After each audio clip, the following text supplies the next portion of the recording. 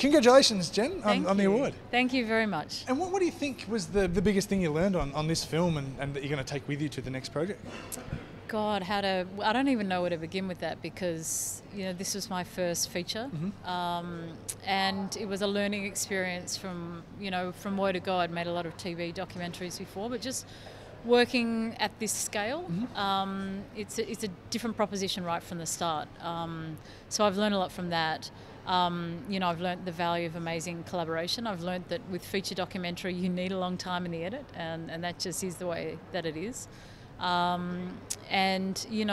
collaboration is everything. Yeah, and to get the right people on your team from the start, which I did, and I'm very grateful for that. What sort of role do you think cinematography plays in your documentary in particular? I mean, I think it's one of the best things about it in a way. I mean, the story's amazing and everything, yeah. But the fact that you're able to capture such an amazing story so beautifully, yeah. I mean, and it makes it cinematic. How do you think your process of that, has benefited the film, and did you approach it in any particular way to make it so cinematic? Yeah, I deliberately set out to make a big movie. I really wanted, and so I knew that I needed people that were amazing cinematographers, but were also climbers. And there's not many people in the world that can do both those things. And so that search led me to a couple of guys that I'd worked with before on Everest, very experienced, had climbed Everest already 3 times.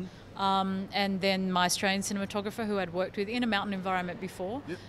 But probably most importantly was this young star called Renan Ozturk, who is one of the best mountain cinematographers in the world, one of the best climbers in the world, and also one of the loveliest people in the world. And he was an absolutely critical part of the crewing of this production, because I knew that he was going to be able to make it cinematic. What I didn't know at the time is he also spoke fluent Nepali and Sherpa, so that was an added bonus. But he was very comfortable in that environment, because you got to understand that even at base camp it is incredibly hard even just to get up and walk around at times. Yeah. And yet he can operate in that environment almost as normal, but also that he shares the passion that I had for the story, and all of the crew that I chose did. So it was a very deliberate decision, because I didn't want it to look like most other Everest documentaries too that don't look as good, because it's very hard to work in that environment. I wanted it to look like a big film. And I mean, the other big challenge that obviously came about from your film is the fact that halfway through the whole shoot, the story changed, and the editing process to find the narrative. How do you think you approached that, and can you talk a little bit about that? I think it comes back to what your original intention was in making the film, and even though everything changed, you're right, everything changed in that moment. It was the worst disaster in the history of the mountain. You couldn't ignore it. And it also changed then the fact that we weren't able to climb the mountain.